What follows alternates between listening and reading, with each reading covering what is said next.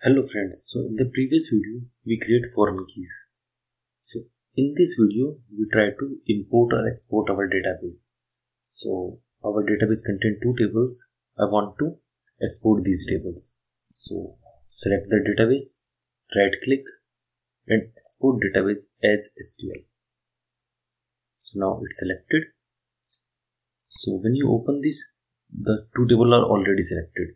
So you can select or deselect your tables accordingly. I want both the tables, so I select both.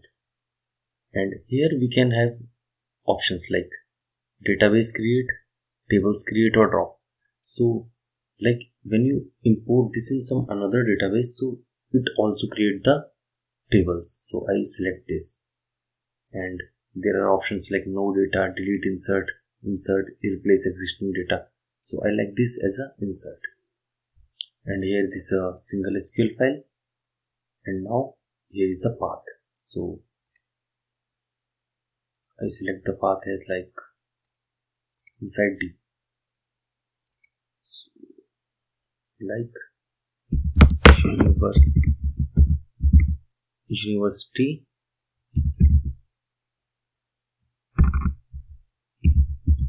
database, and click on this save and export. So look, there are some commands which run. Now close this. So let me open the drive, and this is our university database. You can open this in your notepad like this. So here all the commands are, create table and all. So accordingly this is your database. So we successfully export the database. So now let me import this. So for importing, like I create a new, first select this session, create new database, and write as like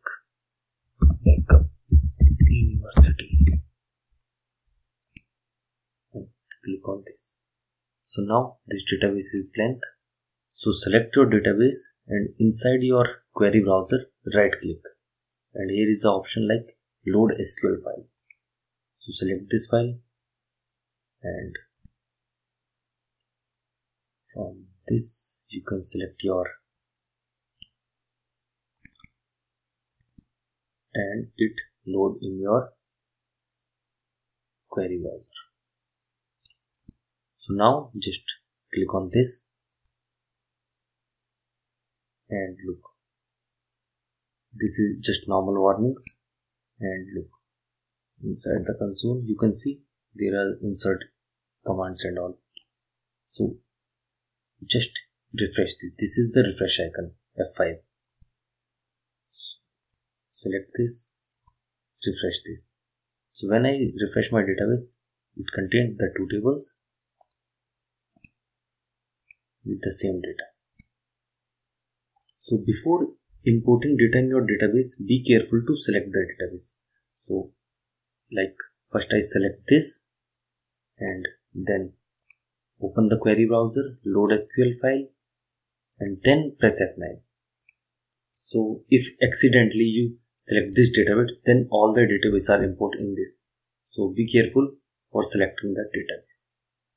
So this is our import and export in HeidiSQL. So if you like the video, hit the like button, share the video, and don't forget to subscribe. Thanks for watching.